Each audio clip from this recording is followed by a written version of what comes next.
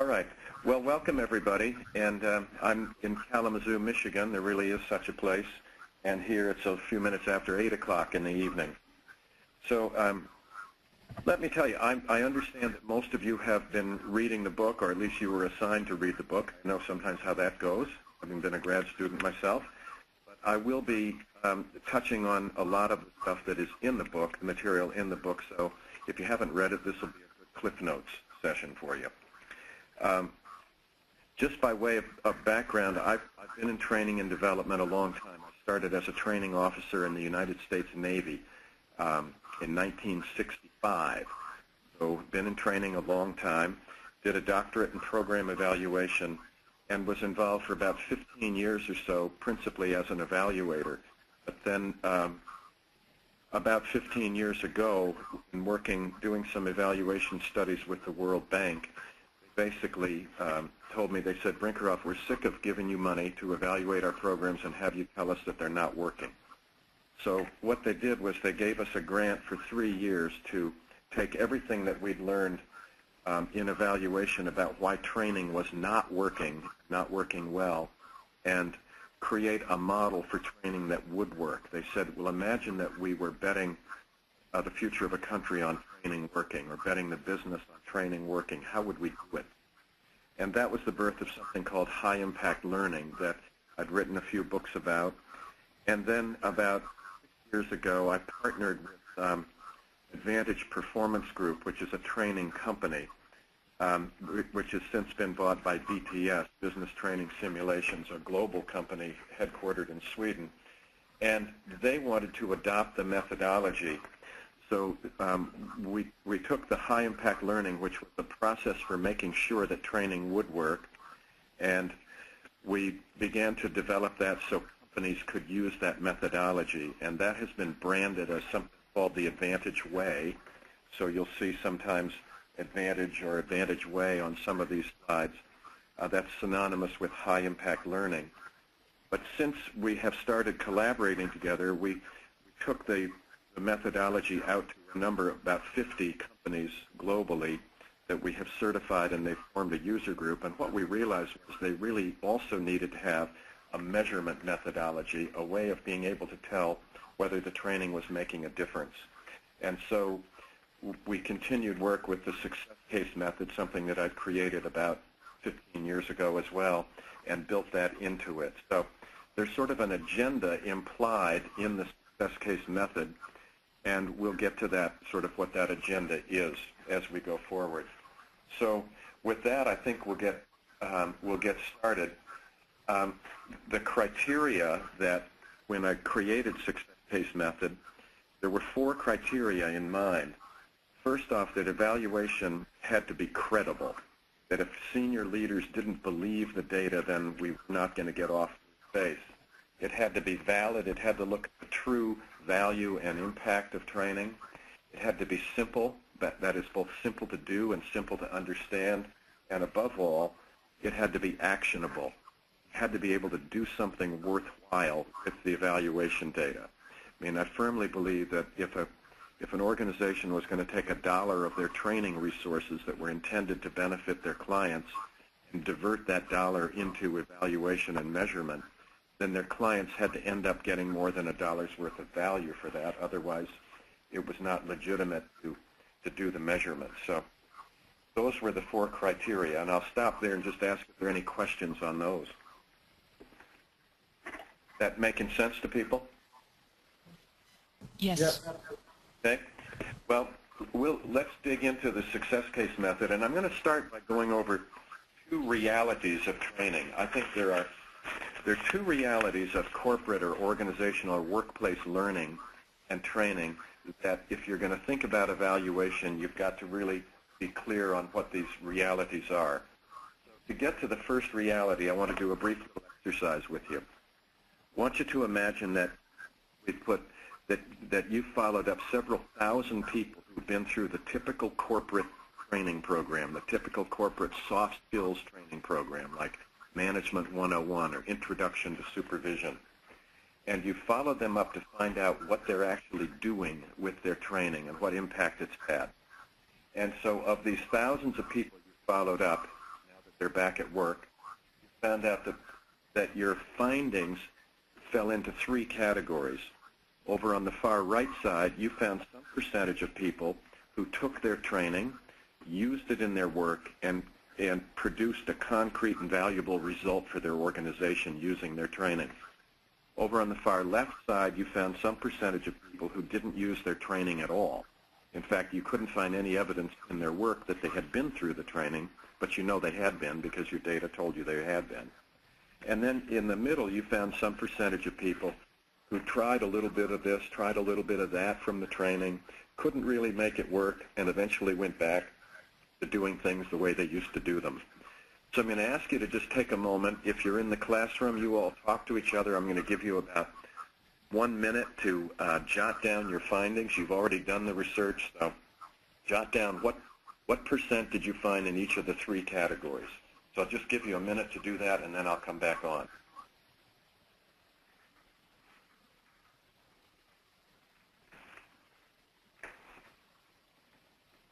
And you can certainly talk to each other while you're doing that.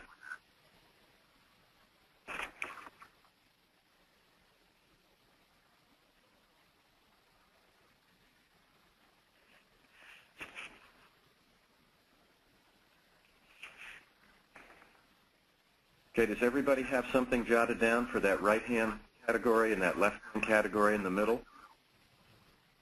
Yep. Okay, somebody want to volunteer. What's a number, what's a percent that you've got in the right-hand column? 10%. I didn't hear that. What did you have? 10%. 10%. Okay. Anybody have more than 10?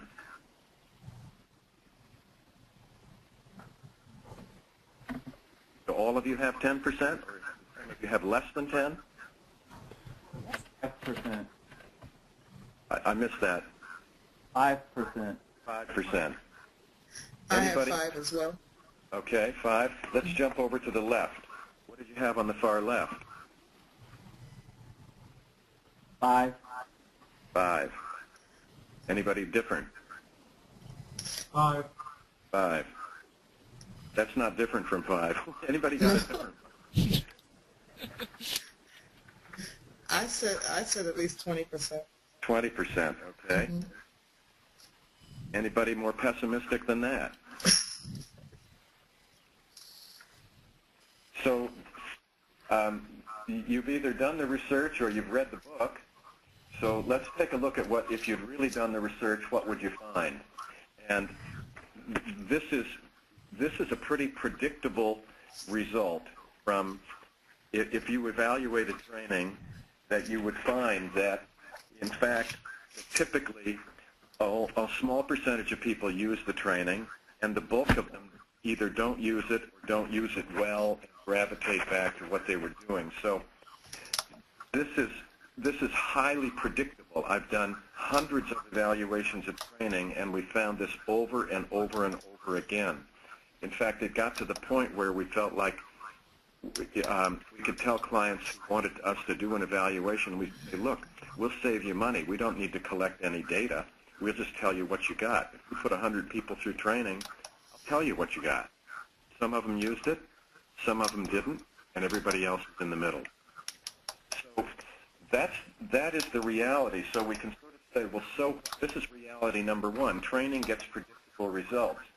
So if you think about the implications of that, if your organization pays for the entire, whoever your client is, they pay for the whole distribution, but they only get a return for the percent of people who are using it. So return on investment in training is entirely driven by how large is that percent in the right-hand column. And so one of the implications of this reality is that one of the purposes for evaluation then is to try to grow that right-hand part of the distribution. And there's a second implication, and that is that if the people who use the training and get results, they represent the realized value from the training investment. The people who didn't use it represent the unrealized value. So let me just give you a quick little example. Imagine we put 100 people through training, and you had 10 people over on the right side who used their training, and the value of their using it was $50,000 per participant. Well, then this training returned a total of $500,000 in value. But think about the people who didn't use it, the 90 of 100 who didn't use it. If they had used it as well as the 10, then this training could have produced another $4.5 million in value. Now that's if everybody used it as well as those 10% had, and some people might say, well, that's really not very likely. But if you think about it, if you've got a distribution where you have 10 people in the right and the other 90 either in the middle or on the left, there's only two possible explanations for that distribution. One is that the training is 100% effective, and it could only have worked with those 10 people, and the other 90 are too ignorant or incompetent to have made use of the training.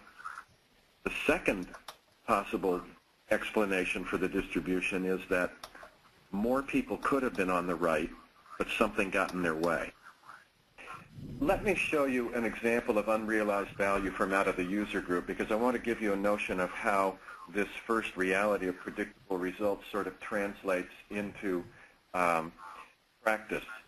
That here, this was a company out of the user group that did an evaluation not too long ago, and this happened to be marketing training for senior directors in the organization. This is a huge engineering company, global, and they're trying to get their director level people and above to think more like marketing people and less like tech. So they put people through this week-long training in how to think more like and lead more from a marketing perspective.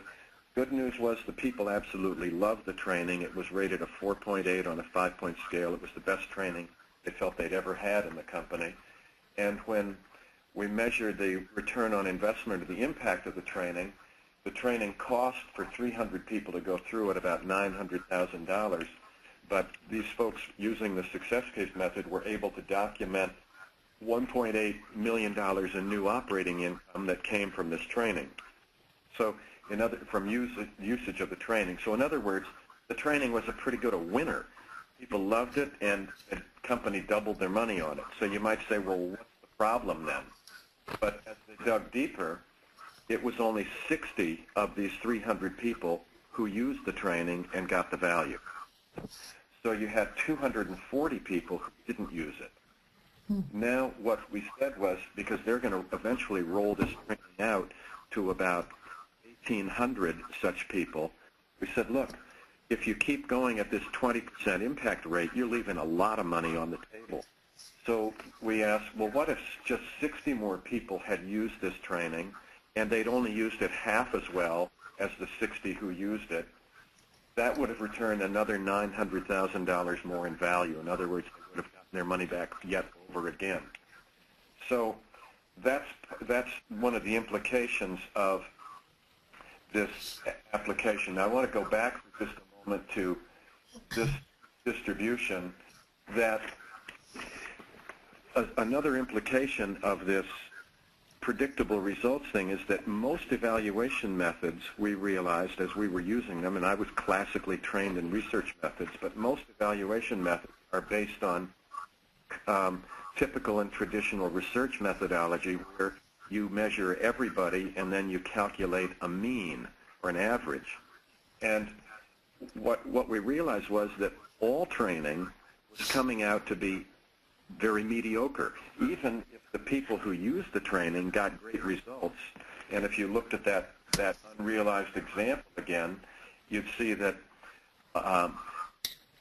20 people used the training and got great value, but on average, if you start adding in the other 240 people who didn't use it, then on average, this training looks to have very pallid results. So what we realized was that the wrong question is to ask, in general, how is the training working, or on average, how is the training working, because on average, all training is not working very well. But the better question to ask is, when the training works, what good does it do? So that led us to say we shouldn't be looking for the typical result. We should be looking for the best result, the exemplary result, and then trying to find out how you duplicate that exemplary result. So let me go up to some of the implications of this. First, reality number one. The first reality is avoid the tyranny, what I'd call the tyranny of the mean. Don't use typical, let's calculate a mean procedures, because those will always mask the true value that the training could be producing. Calculate the unrealized value and aim to grow impact. So in the high impact learning model, this is the goal. And this is about 50 companies in the user group that are using the high impact learning methodologies. Their goal is that when they put people through training, they will see not 5 or 10 or 15 or 20%, but they'll see 85% or more that use the training and get value from it. So if that's the goal, then the good question is, why aren't companies there now? Why did all of you estimate, well, 5 or 10%? Why is it that training isn't? And that's what the research shows, and it's been showing that for the last 30 or 40 years. Why isn't training doing better than that? And that takes to the second reality. So I want to do another brief little exercise with you here. I want you to imagine that you have done the definitive research on training failure, why training fails. And so you studied hundreds of failed training programs to get at the root cause analysis of why they failed. And what I mean by failed is these are programs that failed to return value to their organization. So when you did this root cause analysis, you found that there were 3 principal causes for failure of training. The first cause would be considered what we call failures of preparation and readiness, where the people who participated in the training, wrong ones, or they weren't prepared to participate, or there wasn't alignment, senior management as to why the training was important, managers didn't support it, etc. The second principal cause of failure you found in your research was that some of these programs failed just because the training itself was no good. People wanted to learn it, but they couldn't because the training design was bad, the materials were bad, the facilitator did a bad job, etc. And the third reason for failure you found was what you'd call failures of the application environment, that people learned it, but when they got back to work, something kept them from being able to use it. They didn't have time to do it. They didn't have support in doing it. There was lack of incentives, etc. So those are what your research found, is that your failure causes fell into 3 pretty common categories. So what I'd like you to do now is just jot down your estimates of what % of all the failures were caused by each of the 3 categories.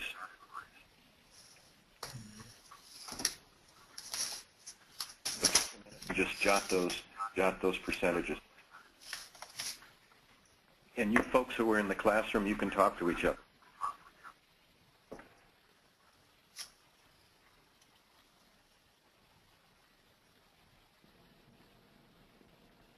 I don't hear you talking, are you?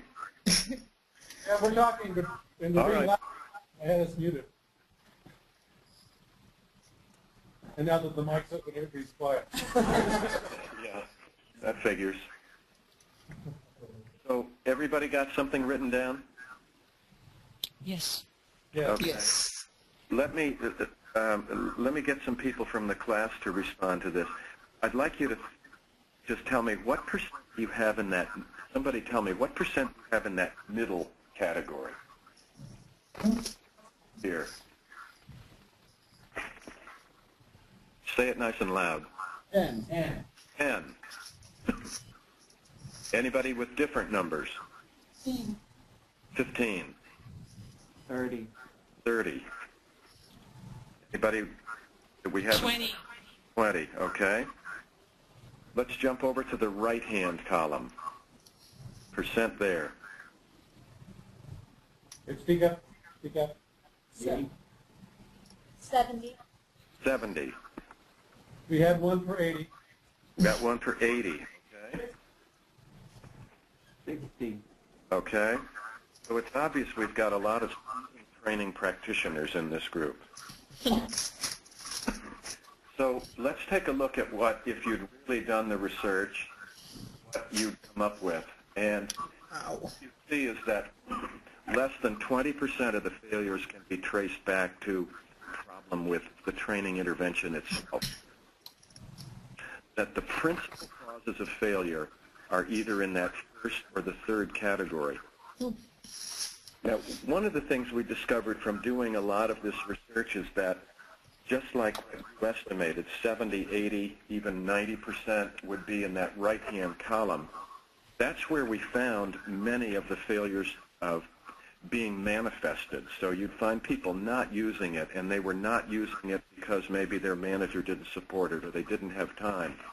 But when we looked at the root causes of those failures, they took us back over to this first category of preparation and readiness, that a lot of the reasons why people weren't applying the training and weren't supporting it were because they never believed in it in the first place.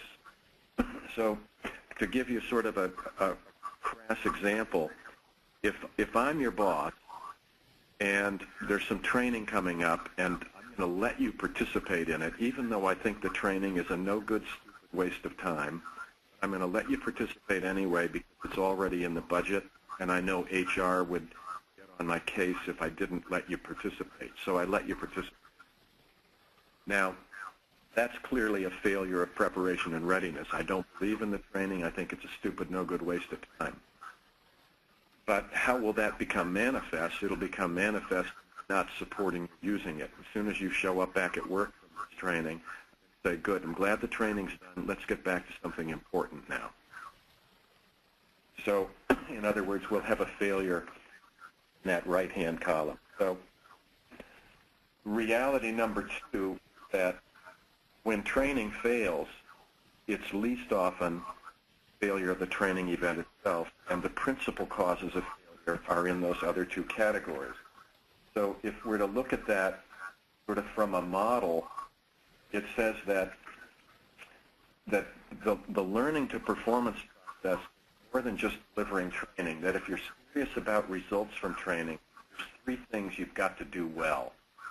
You have to provide quality learning intervention, for sure. They can't be no good. They've got to be, from an adult learning instructional design perspective, they've got to be high quality.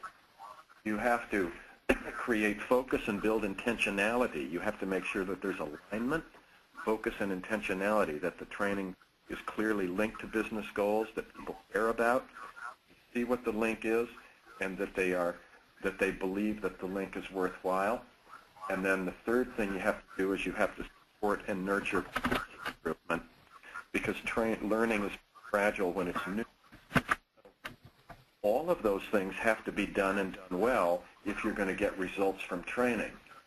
So, and it's clear, too, that the greatest opportunities for improving results from training are not by improving the learning intervention, but by making changes in the first and the third parts of the process. Excuse me. So that's reality. And what we realize is that almost all evaluation was focused on the training itself. And so if you're serious about trying to find out what to do to get the training to work better, then you've got to evaluate the entire process, find out what's working and what isn't, and then particularly make changes in the parts of the process that need to be improved in order to get better results. So some implications of that are that we don't try to single out the sole effects of training. The sole effects of training are always zero. Training always interacts with the performance environment, and value doesn't come from people participating in training. It comes from them using their training. So we want to then pinpoint the key performance system factors, manager behaviors that are making a difference. So some implications are stop evaluating training and instead evaluate how well your organization is using training to get results. So the focus that, look, you getting results from training is a whole organization accountability. It can't be delegated to a training department. And so you have to evaluate how well the whole organization is using training to get results. And that's where you start getting some real payoff from evaluation. You can't delegate responsibility for results to a training department. It's a whole organization responsibility. So let me just stop there and see if folks have any questions before we take a look at the success case method and how it works.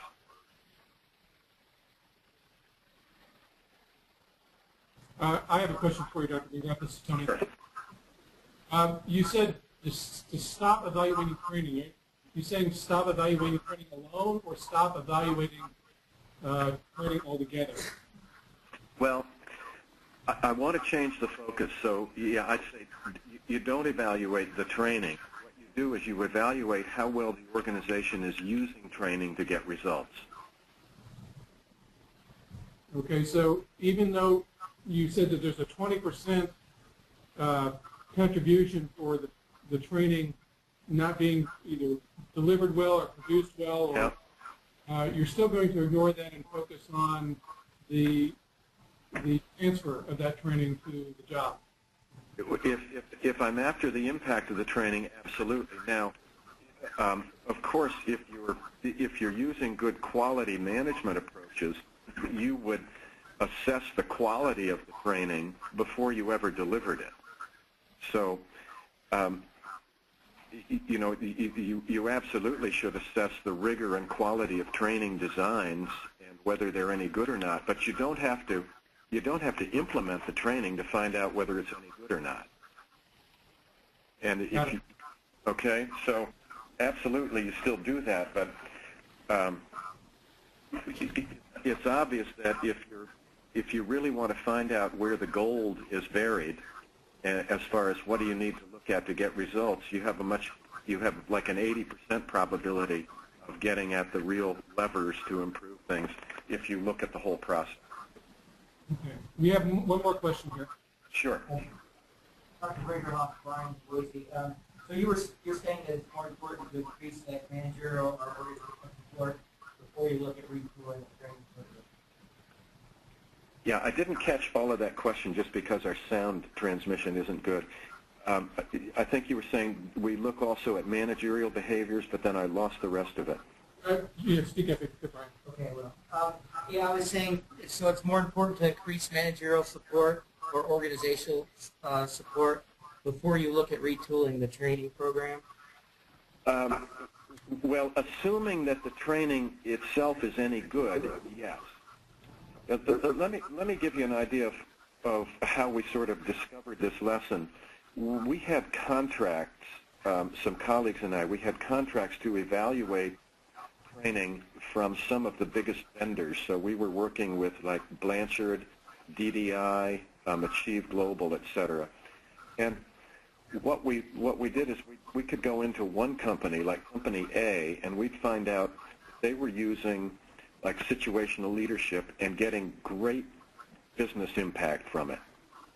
And we'd go into another company that was using exactly the same training, delivered by exactly the same facilitators to exactly the same kinds of people, and that company's not getting any results. And even within the same company, we find that one business unit is using situational leadership and shooting the lights out as far as getting business value. And another unit isn't getting the same training, but isn't getting any value. And even within the same classroom, you'd find people, they were all sitting there, they all went through exactly the same program, yet some of them went back and used it and got great results and others didn't. So when you're getting this huge variation in results, but you're holding the treatment constant, then you know something else is going on. Now, we already knew, because if the training is working for some of the people, chances are the training is fine. But if it isn't working for everybody, what's going on? Either the training doesn't fit them right, and they never should have been in it in the first place, or something's getting in their way. But Also, when we first started creating the success case method, and this was very instructive, we first started out by defining successes as people who aced the test at the end of the training and really thought the training was great. So we only followed up people who did really well on an end of training performance test and who really liked the training. And what we figure, gee, if anybody's using it, it'd be these people. But what we found was that even most of those people weren't using it. So it's just that if you know that the training itself is reasonably good, but it isn't getting used, chances are it's not getting used not because it wasn't good enough, but because there wasn't belief in alignment and managerial support for it. Make sense? Yes, thank you. Let's go on and take a quick look at the method, and then we'll come back to some questions. This graphic is trying to represent what I call the anatomy of impact. It's when training works, what happens. So let me explain some parts of this picture here. This box over on the left represents the learning intervention. So this could be a workshop, a seminar, an online training module, a job rotation. It's some learning intervention. And coming out of a learning intervention, assuming it had some efficacy, people learn some things, some skills, and that's what these little circles represent, skill or knowledge. These are the things that people learned in the training. Then this large box here represents the workplace, either their individual or their team's job. And these little boxes inside it represent parts of the job. So these are different parts of the job. Now, when training works, what happens is somebody takes a skill they learned and they use it in a part of their job, not just any old part of their job, but a part of their job that if they did that part better, it would produce a result that would contribute to a valuable goal of the organization. So, in other words, depending on what the business goal is, some parts of the job are higher leverage than other parts of the job. So the greatest success from training comes not from the person who learned the most. It isn't about who got the most, who had the most S's. So it isn't the people who learned the most, and it's not necessarily the people who use it the most, because they could use it all over the place but never use it in the part of their job that they needed to do better in order to produce a result that would lend value to the business. So the training impact race is won not by who learns the most, not by who uses the most, but who uses something the best. And so this, what we call this thread of impact, where someone took a skill, used it, produced a result to achieve a goal, that's what we're looking for when we do a success case study. Because when training works, that's what's happening. So we'll take a look quick at the success case process and then open it up for questions. So success case method is in essence a two-step process. The first is identify who are probably the most and the least successful trainees. That is, who's using it and who isn't. And we typically do that survey. And it's typically, it's a very brief survey that is essentially one item. And that item would ask, so if you all had been through some training and I'm sending you the survey, it's now going to say, I'm just going to send you a one-question survey. And it'll say, to what extent have you used something you learned in this training in a way that you know is making a valuable difference? Now, I might ask that question 3 or 4 or 5 different ways, but in essence, it's a one-item survey. Go to Webinar, Web Events Made Easy. Look at this distribution. Who's most likely out of this distribution to be using the training? Probably not the people on the left, not the people in the middle. It's probably the people here.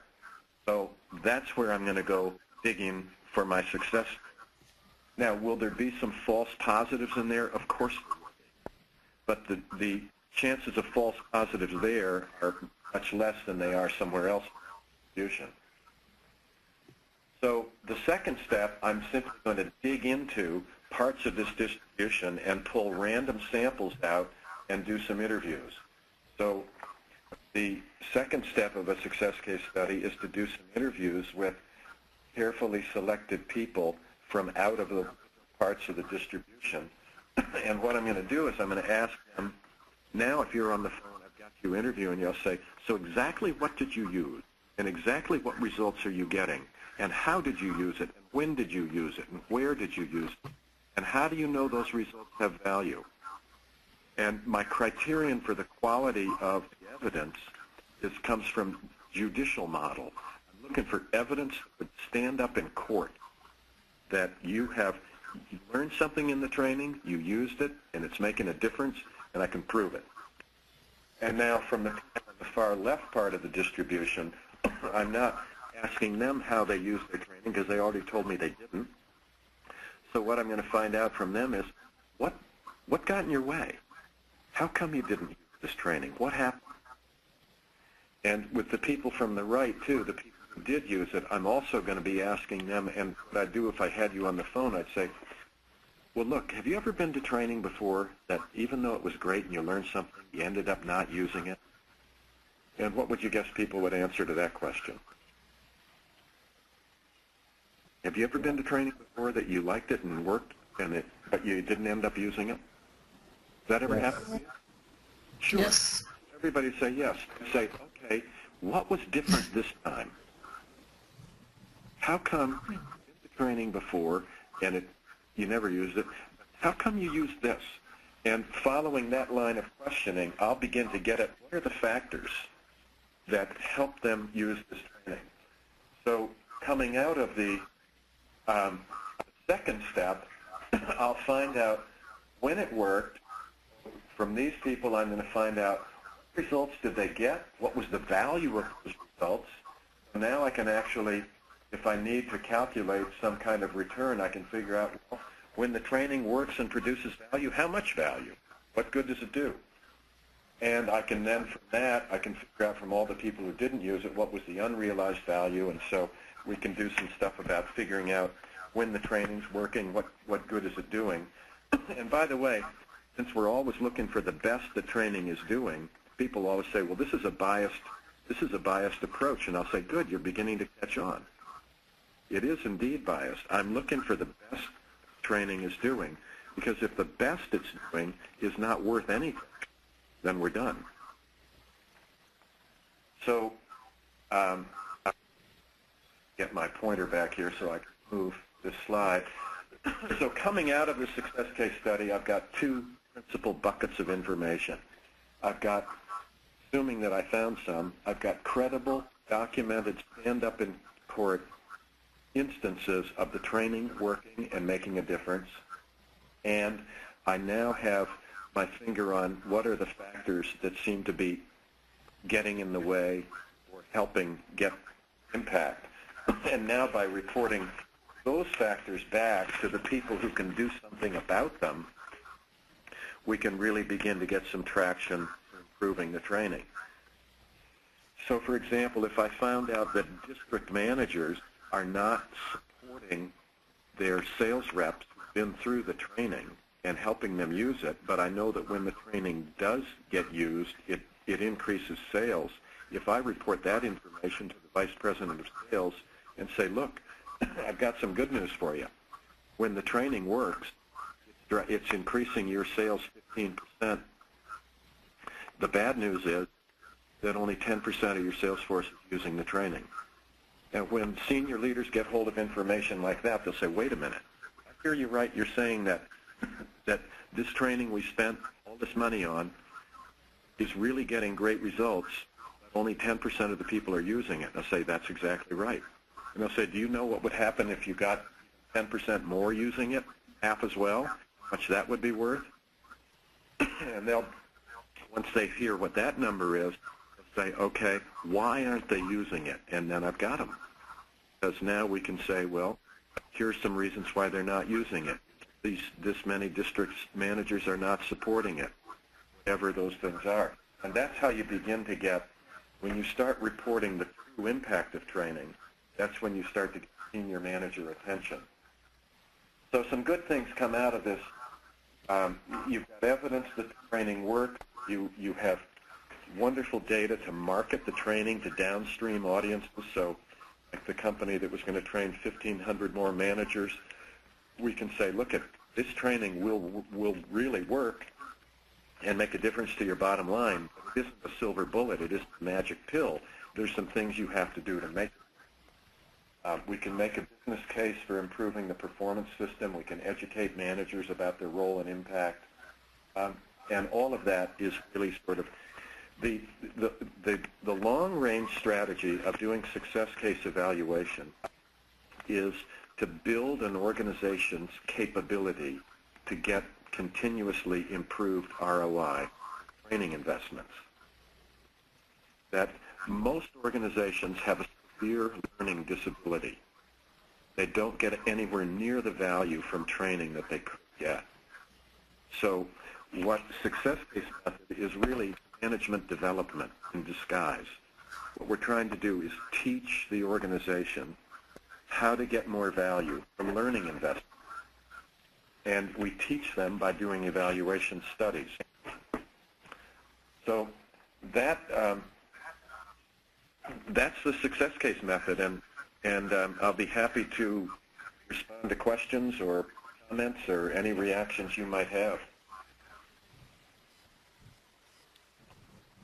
Dr. Brinkerhoff, this is Tony again. Yeah. To what extent do you find that the success case method is used to formatively to change an ongoing program, an ongoing training program? And to what extent is it used sort of summatively to say, all right, this is what we did, but for our other training programs, perhaps unrelated, these are the kinds of things we might look at to make them more effective? Yeah. Pretty much everybody that we use it with and everybody out of this user group of companies are using it in both ways. And but we really encourage them, and almost all of them do, to use it for programs. There's some instances where we think there's big payoff. And one is if a company's going to roll out mandatory training to a whole lot of employees, by doing a success case study early in the rollout process, you learn not only how to improve the training, but how to improve the traction of the training to get more results. So that's a big way that it gets used. Or with mandatory management development courses that, where all managers, when they hit a certain level, they'll go through advanced management 202 or whatever it is. What we find is that very often, because these courses are just sort of part of the management progression and succession process, is that they come to be viewed principally as like a staff benefit. It's like, well, I know when I get to this level, I'll go through these 3 courses, and that's good. It builds my resume, et cetera. So they're using success case method to try to tell people, look, you're not just accountable for going through these courses, you're actually accountable for using them. And they try to create that sense of accountability by getting evidence that the training is working. So some of the people we work with use the success case method just in as I'd say, a summative evaluation to sort of justify the budget or to provide proof, if people are breathing down their neck and saying, is this training any good or not? So you can get evidence that it's making a difference. But those are, frankly, very non-strategic of it. And the much more strategic uses are to accelerate adoption of a change that's coming in the organization. So, imagine 2 companies, because this happened in the pharmaceutical industry or any sort of industry, that are both launching a new product at about the same time into the same market. And both those companies are training their sales and service staffs to be able to sell that product and service it. the company that gets 80% of its sales force using that training right away is going to beat the daylights out of the company that is only getting 10 or 15% traction from the training. So that's a very strategic use of success case method, is to accelerate the rate at which people pick up the training and use it. So most companies are using the success case method with really mission-critical training that they can't afford to not get more people using it fast. So thanks for that. Good question. Dr. Brinkerhoff? Yes. It's Craig in Boise. As you're evaluating these companies and you approach them with this success case method, what are some of the roadblocks that you're presented with to get them to buy into this way of thinking? Yeah, that's a really good question. I think one of the biggest roadblocks is simply getting their attention. To be honest, I think most senior leaders don't really expect training to do much for the business. They view it principally as an overhead and a cost, and they don't really expect it to pay off. So I think one of the biggest barriers we face is just simply getting them to care enough to even consume the results of the evaluation. And that's one of the biggest barriers. So I think helping them see that they really should expect more from training. And often the way you get them to expect more is to don't wait until they ask for an evaluation, but do it proactively. Say, hey, you might be curious to know, we spent $10 million on this training so far. You might be curious to know what good it's doing. Let me have a minute and explain that to you. So we have to get quite proactive. I think that's one of the big barriers, is just getting attention and time to do it. Most companies don't care enough about it to want to invest in doing the evaluation at all. So, Craig, what other barriers would occur to you? I think that was the initial one, and also, to me, a main one I see in businesses as I look at training is the trainers themselves buying into the idea that it needs to change. Yeah. I think you deal with the same percentages as you're approaching trainers as you would the trainees. Yeah, I'm afraid you're right. There's a lot of fear and anxiety around measurement and evaluation, and I think discomfort and let's not upset the apple cart here. Things aren't that bad.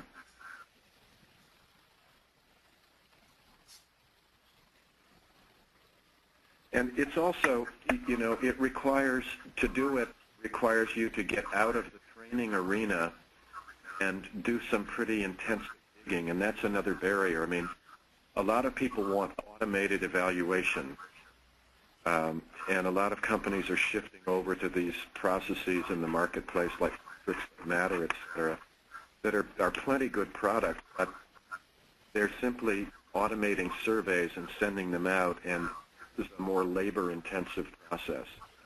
But I just firmly believe that if you're going to just finding out what % of people are using or not using their training doesn't do you much good, because you already know what those are likely to be.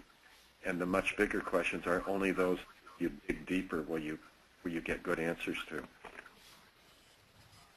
Dr. Brinkerhoff, do you also think that defining the company defining what success is, or having that ill-defined, is a barrier in some of these cases? Sure it is, because when we say, well, what do you expect this management development to be doing for you?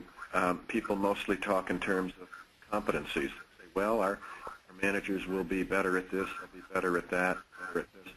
And so it's very sometimes difficult to get them. We'll say, well, let's say they were better at that. What difference would it make? And many of them haven't thought that far, sort of into the impact model. So I think you're right. That's also a barrier, is that just getting the expectations out.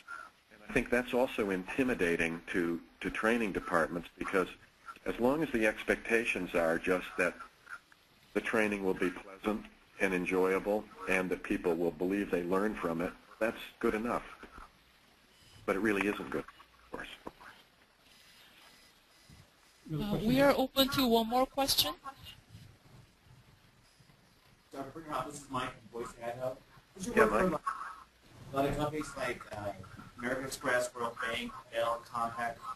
It's a lot of computer-based programming. I wonder if you've used any social media networks such as LinkedIn, Facebook, wikis, implement your trainings, and if so, what challenges did you face? And also, is there any maybe threats to this CSM, to this new tech training knowledge? Yeah, I think, Mike, I think that's a great question and a good, insightful one. And I have never made really any use of the social networking technologies. They just haven't been around that long. They've been around a lot. I've been around a lot longer than they have. I haven't really made that much use of them, but I'm convinced that there could be very good use made of them. So I really think they could be leveraged quite well. But I just haven't seen it done. So I think that's a great notion you've got, and I would encourage you to look at how you might do that. Can I ask one last question, Dr. Brinkerhoff? Sure. Are there any common errors that people who are new to the method tend to make that you've seen? Yeah, I think there are. I think it's elusively simple looking, and it's very simple in concept. But I think where many people have gotten in trouble with it is that the interview part of it has to be really done well and extremely rigorously. And so when we have a cadre of people that we have trained to do success case studies, and we also have been training people in companies to do it. And unless they really, when we train the people, we really emphasize over and over again the need to drill down in the interviews and to do them very rigorously. It's a rigorous behavioral interview. And what I think people often do, as soon as they get someone on the phone and the person on the phone says, well, the training was really great, and I really used it. In fact, I used it in 3 different ways, and I've used it with my direct reports, in my one-on-ones, and I've used it in reporting to my boss, and I've also used it in networking with peers. And people say, okay, great, and they don't dig into that. And what you have to do is you really have to dig. You say, so you said you used it in your one-on-ones. Give me an example of what you used and how you used that. And what we often find is that when you start digging, you very hard, you turn up that would look like a positive, really a false positive. So I think that's the biggest mistake, is not being rigorous enough in the interview process and just settling for testimonial data rather than truly behavioral, evidence-based sort of data that would stand up in court that, yes, the training was used and made a difference. Another mistake is not thinking through carefully enough at the front end what the impact should be and why it would have value to the organization. So not taking enough time at the beginning to really think that through and to conceptualize the study sufficiently to make sure it's worth doing. But great question. Yes. And I've just put a slide up, Liani. This is a crass commercial announcement, but a new book that we just published this year that has that talks about success case method in the context of our user group of these 45 companies. So, and So this new book is a study of the user groups who are using success case method and high-impact learning. And there's 4 good case studies in that book of companies that have been using it. So I'll just